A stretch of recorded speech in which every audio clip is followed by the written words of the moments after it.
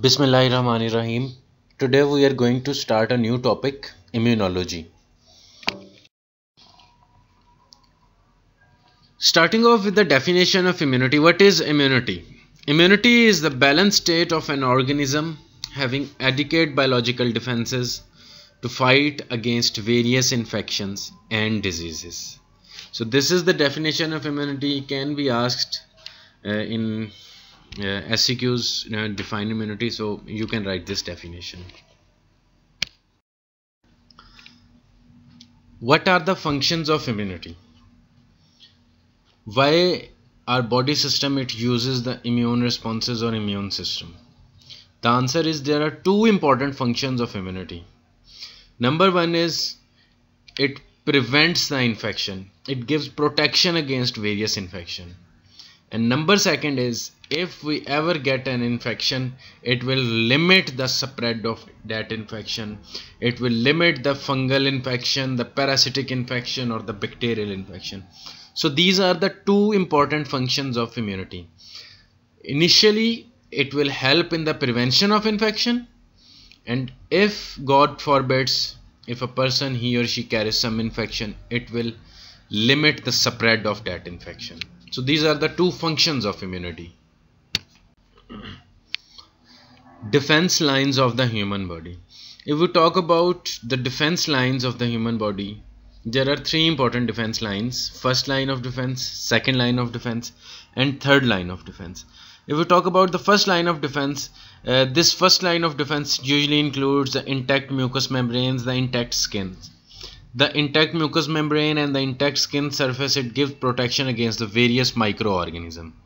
So if the microorganism it is successful in breaching the first line of defense, then comes the role of the second line of the defense.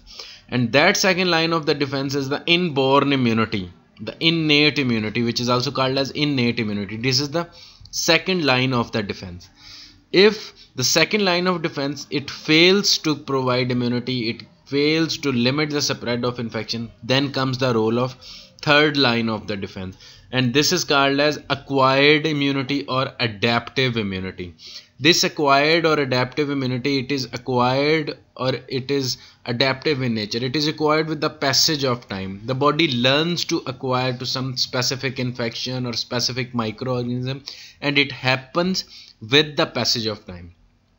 So first line of defense, that includes the skin and mucous membranes, the intact skin and mucous membranes. Second line of defense, it includes the innate arm of the immunity or inborn immunity.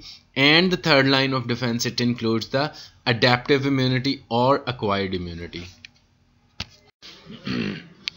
So these are the two types, the two important types of the immunity: inborn or innate immunity and acquired immunity. Acquired immunity, it has further two types. One is a cell mediated immunity and second one is the antibody mediated immunity. We will study these in detail, the cell mediated and antibody mediated immunity, in the coming lectures. So innate immunity. Innate immunity, as I already pointed out, that this is the inborn immunity. If the microorganism it becomes successful in breaching the first line of defense, then comes the action of this innate immunity. So this is the second line of defense. Innate immunity, it comprises of some preformed components which are fully active when the organism or the microorganism it gains entry into the human body. When the microorganism it gains entry, the innate arm of the immunity it becomes fully active, and it is highly non-specific. It does not differentiate that whether it is a bacteria or whether it is a virus or something else like fungi or parasite. Innate arm of immunity, it immediately starts performing its function. For example, a neutrophil, it can digest and destroy many different kinds of bacteria. It will not differentiate that whether this is Staphylococcus aureus or whether this is Neisseria meningitis. It will immediately start performing its action and start destroying the bacteria. So this is the reason it is highly non-specific. So these are the important points which you should note about the innate immunity. In the next slide we will discuss the few important points of the adaptive immunity or acquired immunity, and then you people will be able to draw the differences between the two forms of the immunity. Adaptive immunity. Adaptive immunity, it gives highly specific protection against the various microorganisms, and it gives this third line of protection against the various infections in the microorganism.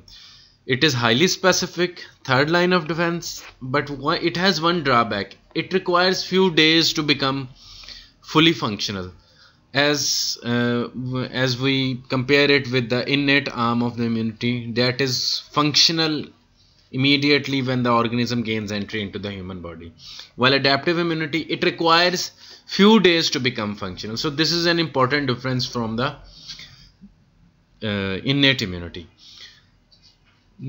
So you can see on your slides that there are two more important differences that are written here. One is improves after exposure, and second is that it has memory. So adaptive immunity, it gradually improves after the repeated exposure of the same microorganism, and that improvement after exposure, it is due to various memory cells, and those memory cells, they include memory B cells and the memory T cell. So again, this is a difference from the innate immunity. Innate immunity, it does not improve after exposure, and it does not have any kind of memory. So if we talk about important differences between the adaptive immunity and innate immunity, adaptive is the second line of defense. Adaptive is the third line of defense, while innate, that is the second line of defense. Adaptive is highly specific and innate immunity is non-specific. Adaptive requires few days to become functional, while innate immunity is functional when the microorganism gains entry to the human body.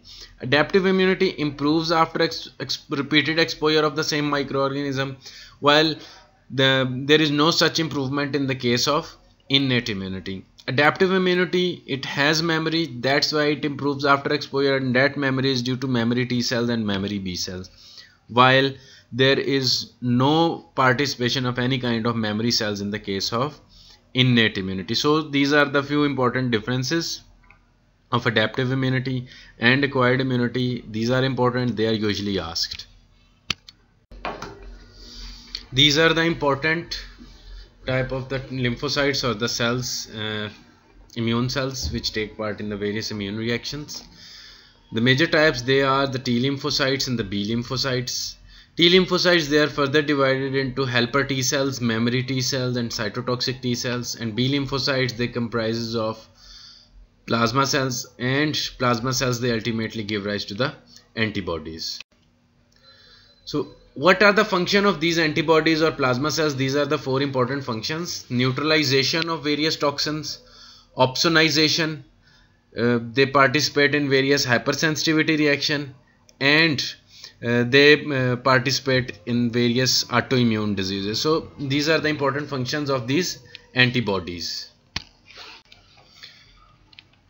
So till now we have studied the various important things: the definition of immunity, the types of immunity, innate and acquired, the differences between these two types of immunities, and the functions of the antibodies. So these have been discussed to some extent in today's lecture.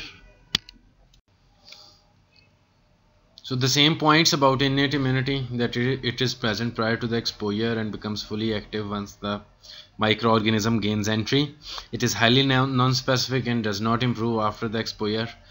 One important point to note here is that innate immunity, it alone, it is not sufficient for the survival of the human. So for the survival of a person, for the survival of the human, along with innate immunity, adaptive immunity, that is mandatory, that is required. Alone, if there is only innate immunity, the person will not survive. Adaptive immunity is a must. These are the two major functions of innate immunity, that they kill the foreign microorganism or the foreign invaders, and they activate the adaptive immune response. One very important thing to note here is the some components of the innate immunity. For example, if we talk about the neutrophils, they kill the cells only, while other components, for example, if we consider the macrophages, they kill the cells and they also activate the immune responses by presenting the antigens to the various cells. So these are the two important functions. Killing of the microorganisms, that is done by neutrophils and other cells like macrophages, and activating the adaptive immune response, that is done by very important type of the cell, for example macrophage, which perform both of these functions, which perform the killing of the microorganism and which also activate the adaptive immune responses by presenting the antigen to the T cells. So these are the two major functions of the innate immunity. Initially we studied the functions of antibodies, those were 4 in number, and now these are the major functions of the innate immunity. How are innate immunity? It recognizes some microorganism as foreign. The question is that it detects certain carbohydrates or lipids which are present on the surface of the microorganism, and they differ from those on the human cells. There may be some different sequence of the carbohydrates and lipids on the surface of the human cells, and there may be some different sequence of these carbohydrates and lipids on the microorganism or on the bacteria or other microbe. So innate arm, it recognizes those differences. Two important points to note here is that how the body cells or the immune cells that is able to recognize these microorganisms or these foreigners. There are certain receptors which are present on the immune cells, which are present on the components of the innate immunity, and those receptors, they are called as pattern recognition receptors. These pattern recognition receptors, they detect certain molecular patterns which are present on the surface of numerous microbes, and those molecular patterns, they are not present on the human cells, and these molecular patterns, they are called as pathogen associated molecular patterns, or PAMP, P-A-M-P. So two important things arise here. Pattern recognition receptors, these are the components or part of immune system or part of innate immune system that are present on the immune cells, and these receptors, they recognize few molecular patterns called pathogen associated molecular patterns which are present on the surface of numerous microorganisms or numerous microbes or bacteria. These molecular patterns, they are not seen on the surface of the human cells. So please clear yourself. The receptors or pattern recognition receptors, they are present on the immune cells or immune system, while the molecular patterns, they are present on the surface of microorganism. So this was the scenario how the innate arm of immunity, it recognizes some foreign microorganism or foreign antigen.